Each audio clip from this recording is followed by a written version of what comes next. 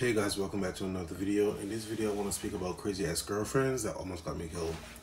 So this incident I want to speak about was when I was about 19 years old and she was like super jealous. I can remember she was like so jealous she thought I was going after her cousin.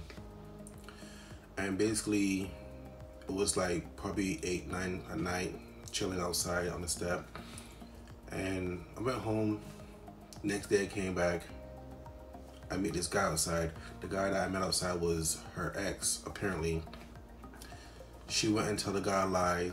Told the guy basically I was beating her up. Like, why was I hitting her? I was not hitting her. It was an argument over stupidity. So he came with a big ass gun in my face, and just stood there asking me why did I hit her. And I had to basically explain myself to this man why he held a gun in my face. And by the time it was done, he just put a gun away and said, oh, just a lover's quarrel, as he said.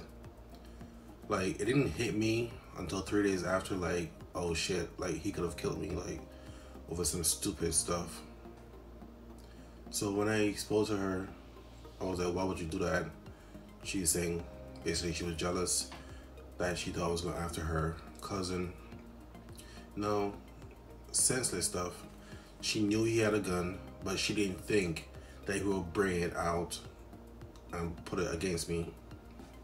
I hold it to my head. So that's that story. This other story I want to talk about is about another female. So basically I was 23 years old, she's 15 years older than me, so that make her 38.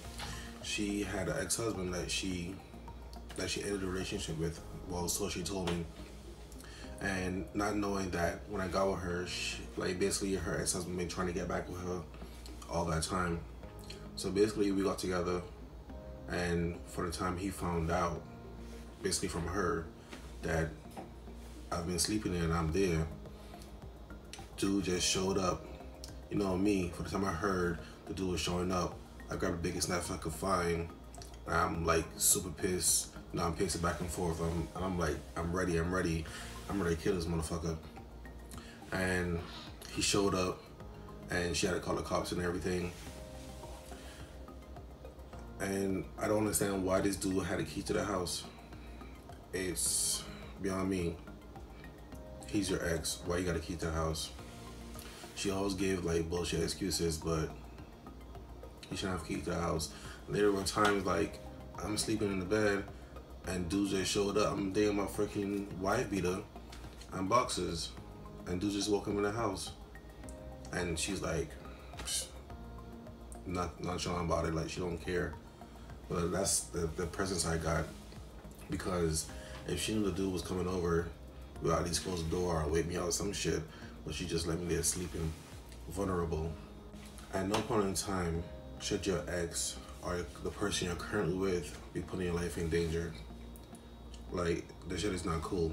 Over stupidity, telling lies on you, like, can cost you your life. Then, but if the other person killed the other person, what are you gonna say? I'm sorry, I didn't know. Girl, you know he had a gun. You know I didn't have shit. He could have just killed me in the middle of the street, using in bed sleeping, and I'd be dead. You can't boo-hoo after that. You can't bring me back. So this video is to let you know, stop your shit.